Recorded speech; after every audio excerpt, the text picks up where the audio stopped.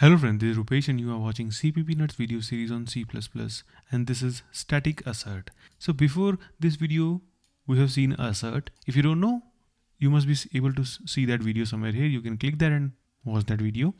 That previous assert was just simple assert and that assert was happening at runtime. Okay. And as this is static assert, this assert works at compile time.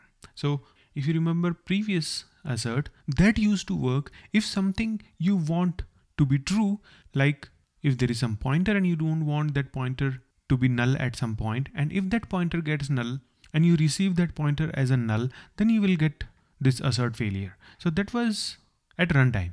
This is at compile time and we have this syntax here. So this will have the condition here which will work at compile time, and if it fails we will see this error message, whatever this error message will put here.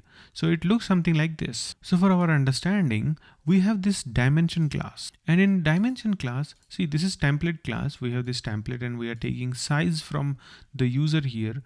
After creating this dimension class, we are saying that the type, this t, is going to be this integer and the size or the dimensions are going to be 4 here and 2 here.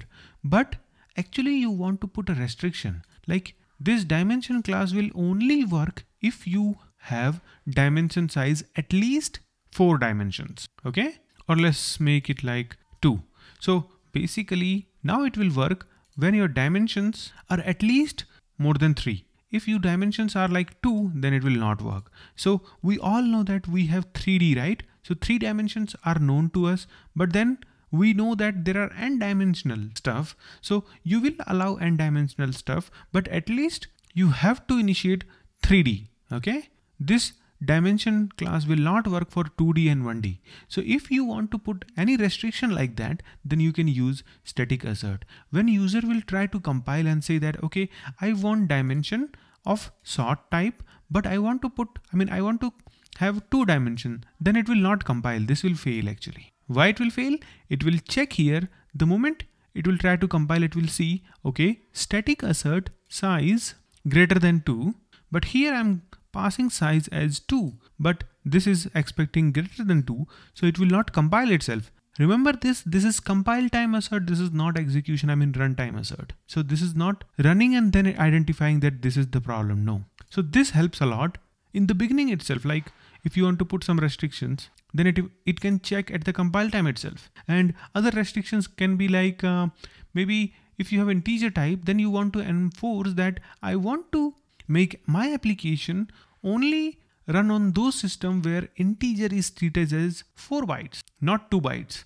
So you can put that restriction as well. So if you want to put any compile time restriction, this is the go. Okay. So let's quickly see how this will fail and what are the error messages.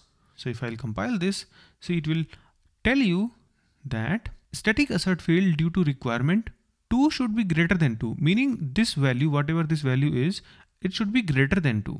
Okay, that's why it is failing. It is pointing out that this is actually not passing. And if I will just simply comment this, or maybe I'll change this value, I'll make it to maybe 3. So 3 dimension is allowed, right? So let me just compile this and see, it compiled and there is no error. If I will just put 2 here, then we will see it is not compiling. See, we got this error. Cool, right? So if you didn't know this, how this assert static work, then this video deserves a like button and subscribe to my channel so that you can get the notification for upcoming videos like this. Thanks for watching guys. Bye bye. Take care.